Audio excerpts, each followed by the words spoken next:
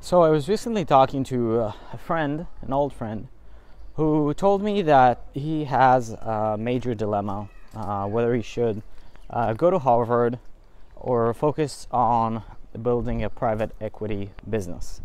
Private equity business is basically a business that's its main purpose is to buy other businesses and make profits like that. Just like people buy real estate, these people buy businesses.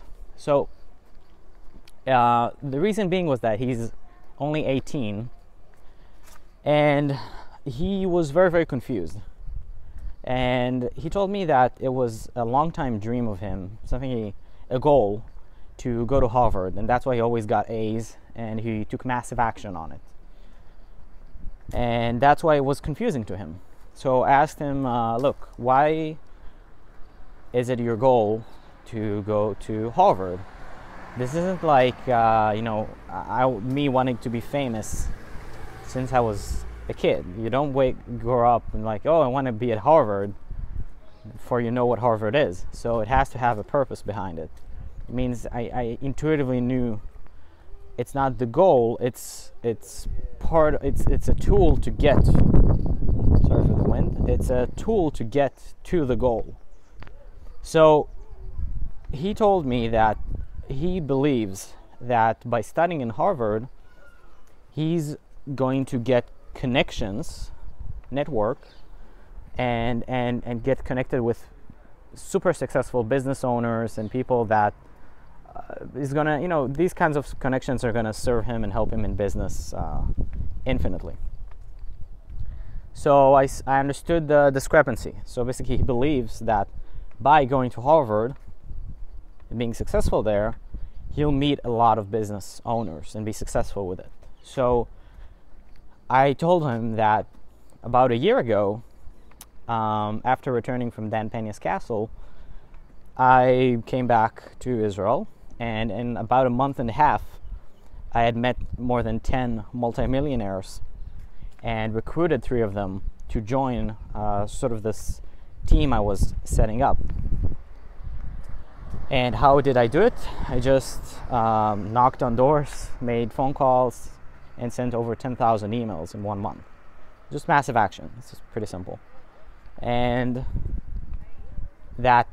what if I told you that you can actually get your destination, basically get your goal of networking with all these successful people at age 18 right now, without having to go to 5 years of Harvard and spend, over $200,000 in student debt, which is insane, completely insane. So he said that if he can do that, then obviously that serves the point.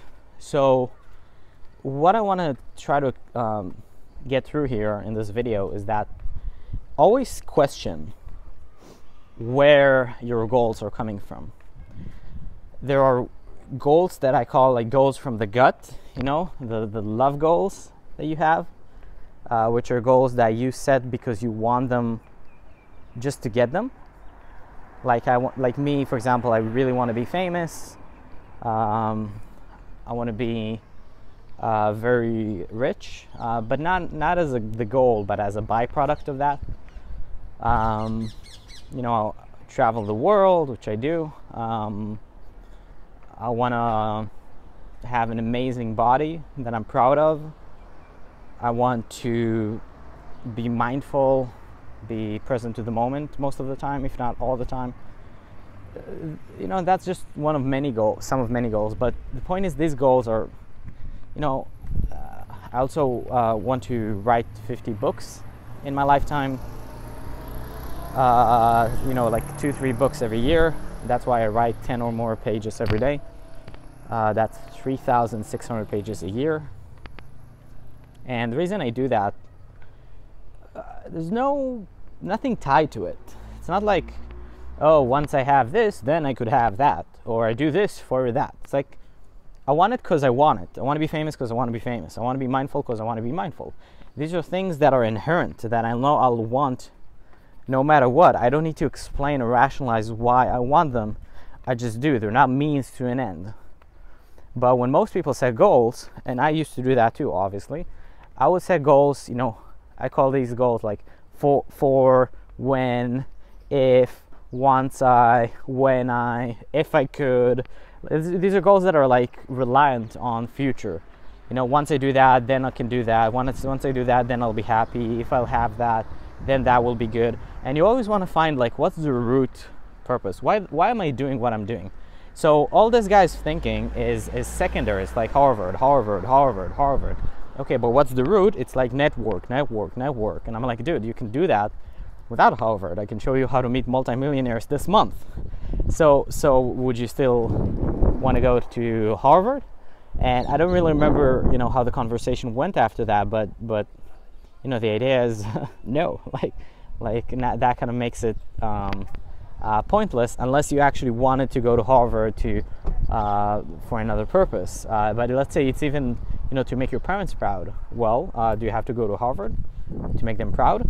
Let's say you become a multimillionaire without going to Harvard. Are they not going to be proud?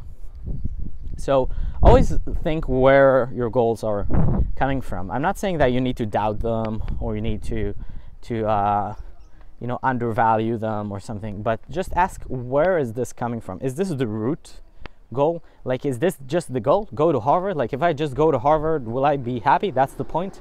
No. If I go to Harvard, I'll be able to network and then I'll be happy. Cool. So the goal is network. So if I can offer you a better way to achieve that goal, would you prefer that? Okay.